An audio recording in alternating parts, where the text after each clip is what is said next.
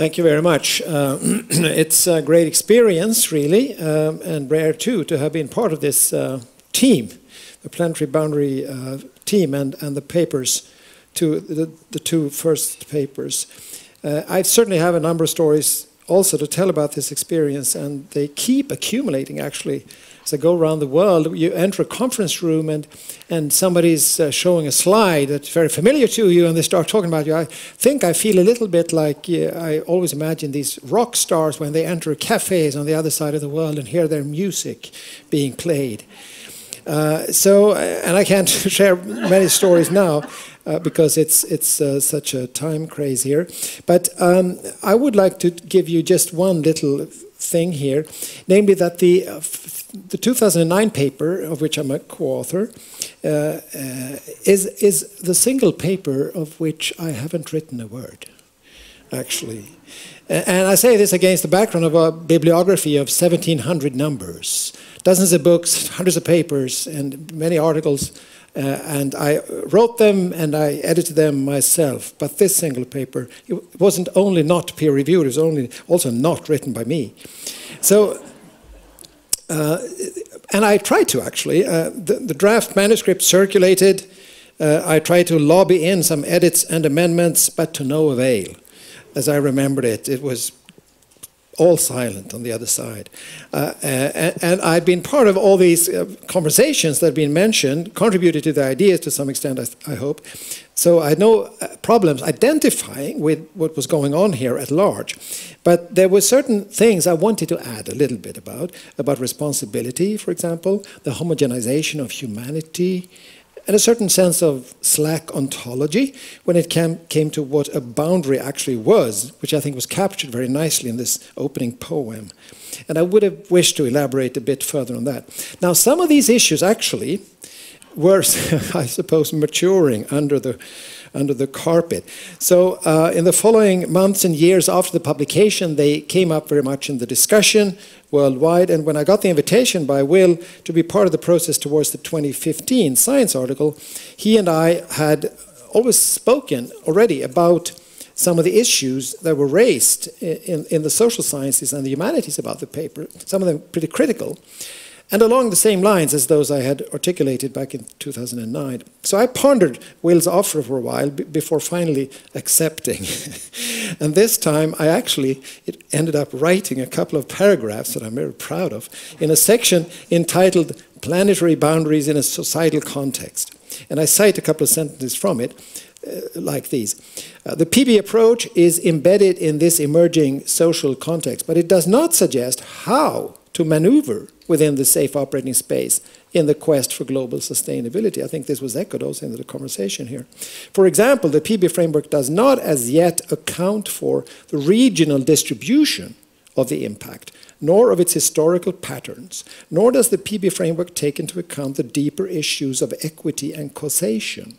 The current levels of the boundary processes and the transgressions of boundaries that have already occurred are unevenly caused by different human societies and different social groups.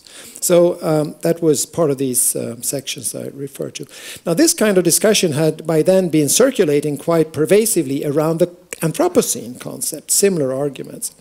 And one observation that I have made about the influence of planetary boundaries among the social sciences and humanities communities, let's call it that, is that in these strands of the knowledge spectrum, the Anthropocene, I think, actually, has drawn more attention over the full decade here than the planetary boundaries. I have no full-scale bibliometric analysis to offer on this point. It's my personal observation. And this, of course, is against the background of the 8,000 citations of the 2009 paper, the 4,000 citations of the 2015 papers, and so on and so forth. Well, we should, of course, remember that Michel Foucault alone just passes, as we speak, 1 million citations himself on Google Scholar as a comparison.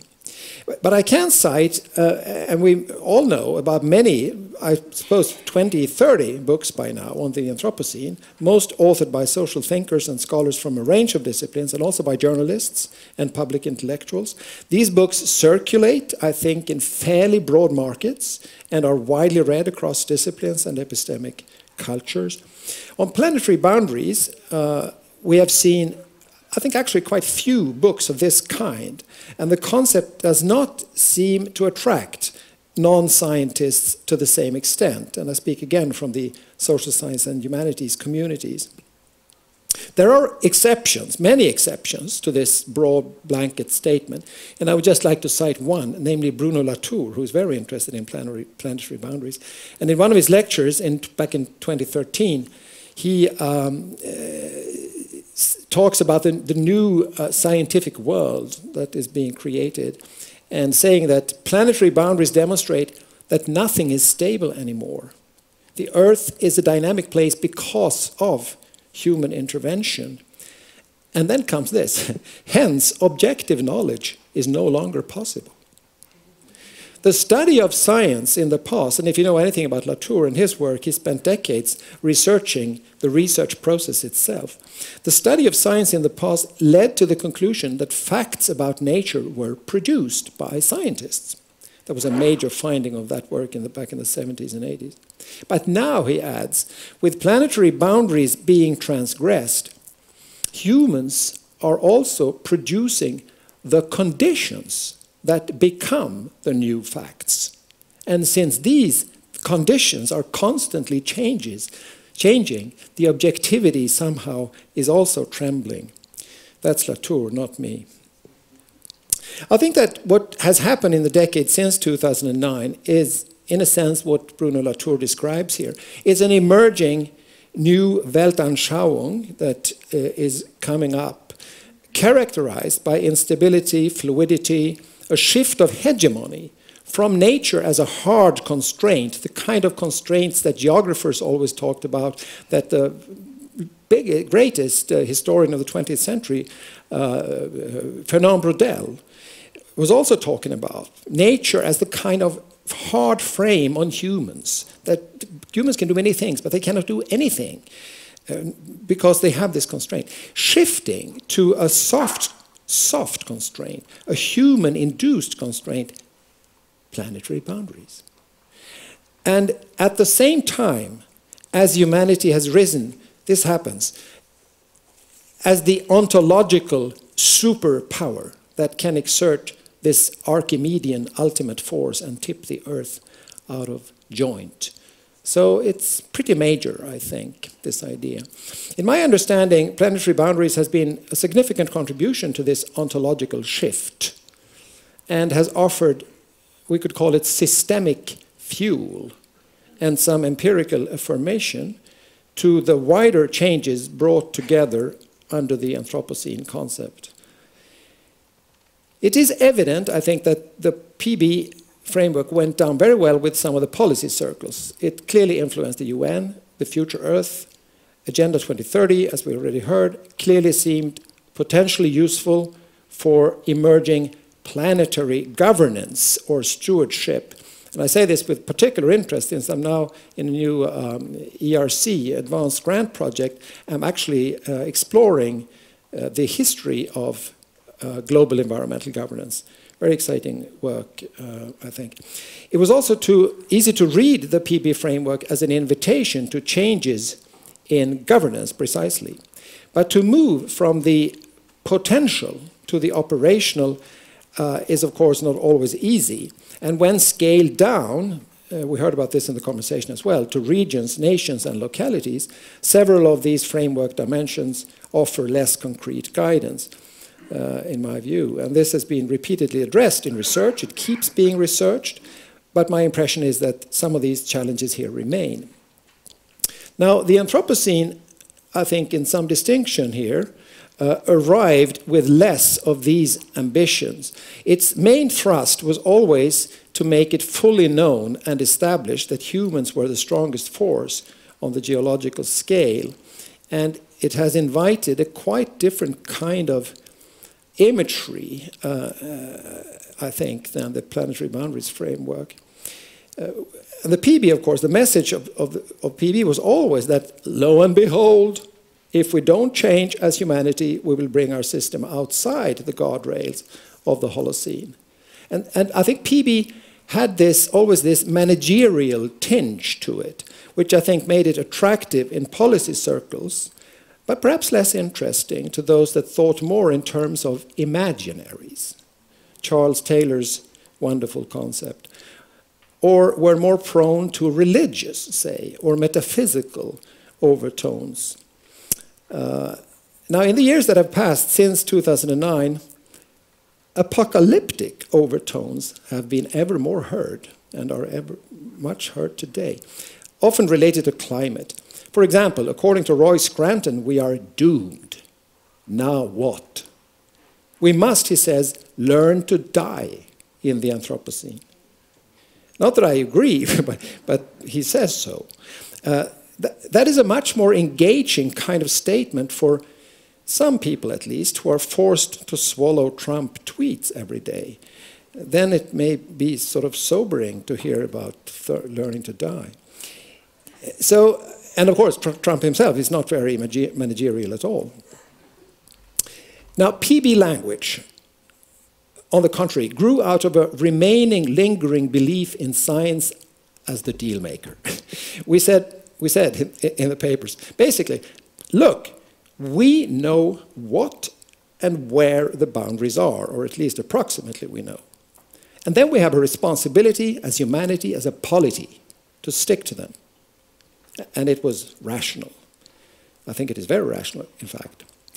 So it was a message sent, I think, from the still valid world of globalization, or from the flat earth, as Thomas Friedman called it, or as Yuan often said in those years, a level playing field, or as it says in the 2009 paper, a planetary playing field. So science sets the stage, puts up the rules of the game, and then blows the whistle, and hopefully we all play fair and fix the planet. The world, in fact, seemed to go for a while in that direction, with its ups and downs. Paris 2015 was certainly an up. But pressure came from two sides. First, from those that argued that humanity precisely doesn't exist as one entity. We are divided. And that has to do with equity. We must also share responsibility in some innovative ways, they argued. We just cannot pretend that this can be navigated around. And this was, I think, an inevitable heritage from the old sustainability debates and the Brundtland report that had never been really fully resolved, despite all the ingenuity. And this is much worse in 2019 than it was in 1987 when the Brundtland report appeared, because the inequalities within nations have also skyrocketed.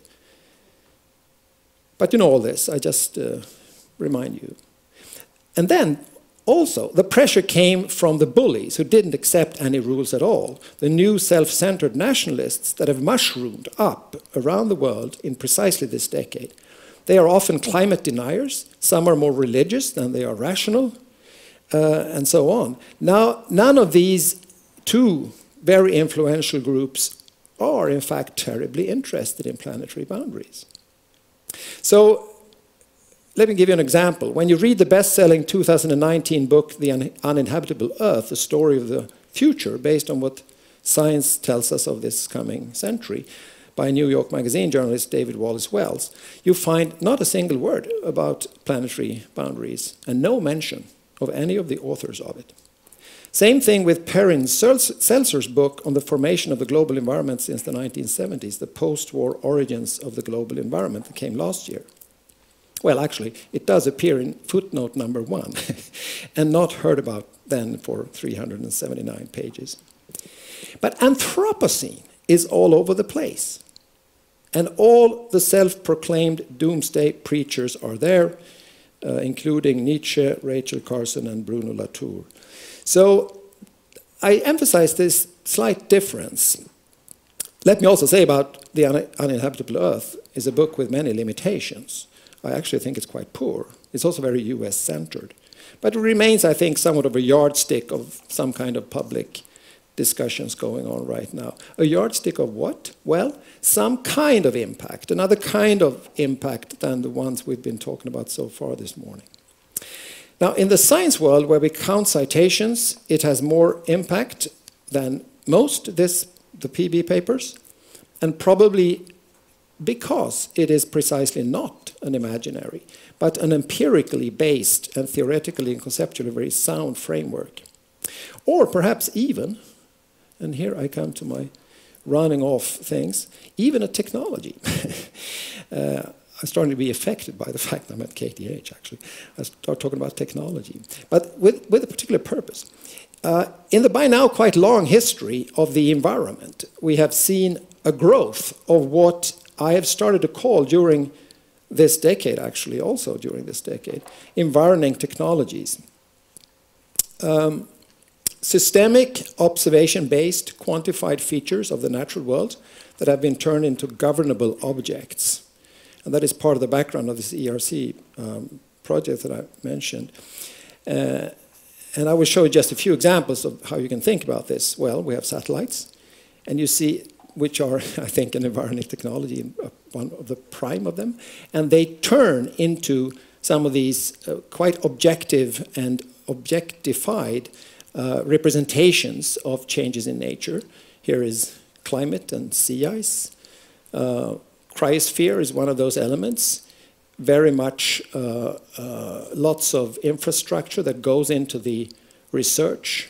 Or you can switch to this technology that we used in an actually related paper based partly on work in the Resilience Center about ecosystem services as a technology, in this case of globalization, a paper I wrote with Henrik many years ago, Henrik Jansson, without thinking about later being able to develop these ideas.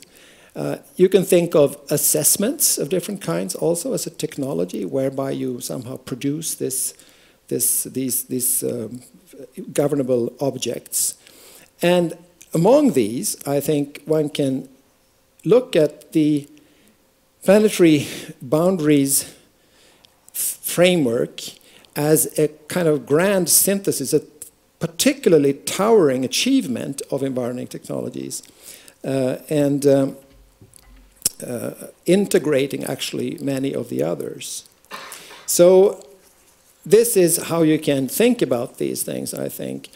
You can look at these, a long history by now of producing these governable objects that are somehow standing. Somebody mentioned the biosphere, and I must say we're quite inspired by work by Leah Aronofsky at Harvard, her dissertation last year, where she studies precisely how the biosphere became a governable object. And in that regard, the PB framework falls into a pattern of a longer history here. So it links it to the past as well. The question now is whether this tradition of scaling environmental governance from the national to the global will continue uninterrupted. And then I should round off by saying that in this book, in the middle here, that we co-author, the three of us on the right-hand side there, the environmental history of the idea, we still see this as possible. And that is why we have put Planetary Boundaries as a major feature of the last chapter of the book, entitled The Earth is One, but the World is Not. This book has been in the making for the better part of the lifespan of the PB articles. We share, I think, the same basic outlook, the authors of the book and the authors of the Nature paper back in 2009. But maybe, it's a question I will leave you with, maybe we are perhaps all ghosts from the past, thinking like this. As we see the world changing now, other things are going on that we need to take into account. Activism seems to be back very, very strong. Agonistic as well. Conflict, doom, values, passion. Many dimensions of life on Earth that we somehow had no boundaries for. And again, I think I would like to refer to this fantastic poem that we heard in the morning. Let me, as a final word, cite Wittgenstein about boundaries. He says, he who wants to put a boundary to human thought has to think on both sides of that boundary.